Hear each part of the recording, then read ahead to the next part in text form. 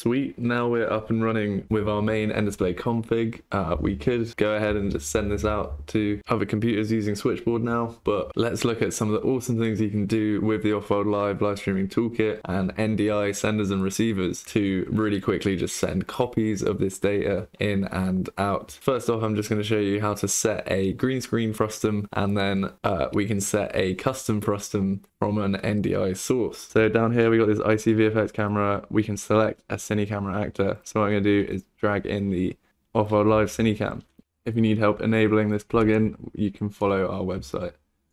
But right here, back in the ICVFX camera, I can select the 𝘽𝙀𝙒𝙀𝙀 camera as my selected camera. So that's really useful. I can now pilot that and see exactly what the camera is seeing. So it's obviously pretty low res again in this rendition, but we can fix that. We can use the fact that the 𝘽𝙀𝙀𝙀 camera streams out its own render target and uses alpha settings as a way to also get a really high res NDI output immediately from this. So that's really, really cool. If we want our camera to always be positioned relatively to this, all we need to do is just in the outliner, just child that there, and then the camera's going to move in with the whole system, which is really nice. And then we've also got this relative offset that we can set. So back in here again, something we can do here is enable this chroma key. So what these grid points do here is give you a nice point of reference for where your chroma key would be. Again, this is all part of the nDisplay config data. You can use this for tracking green screen along with the rest of this kind of LED wall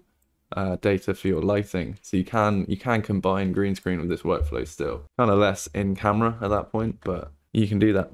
Another thing you can do is actually set a inner frustum texture replacement, which is kind of like doing this in camera, kind of like doing an in-camera green screen in real time, which is really cool. So I just select a random image and that shows that it changes it. So this is just a texture. So this can be set using the 𝘽𝙀𝙒𝙀𝙀 receiver as a real-time updating NDI texture. Let me show you this really quickly. We got like some stock footage of like some movement or something. I can go filters and set this dedicated NDI output. Give it a name, apply the changes, close that. You need the NDI plugin for OBS, but you can download that pretty easily. And I've just set it as NDI output 3 and applied those changes. I often have to change this number when I reopen this stuff. So that's just a heads up about that. You might need to fiddle with that a little bit. So I've got this image. I'm just going to drag this off screen so it's not in the way, but that's still sending out that NDI. So what 𝘽𝙀𝙒𝙀𝙀 has is an NDI receiver. So we can literally just drag that in.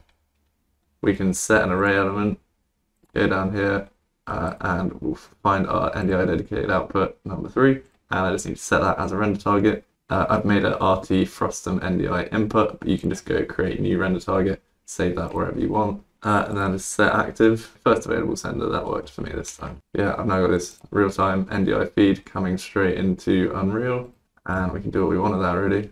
If I go back to the ICVFX camera settings, I go to this texture replacement for the inner frustum, and I set this frustum render target from NDI. That is outputting onto my wall in real time, which is again super useful for real-time green screening. You're doing in-camera green screening in real time from an NDI input, from an NDI source.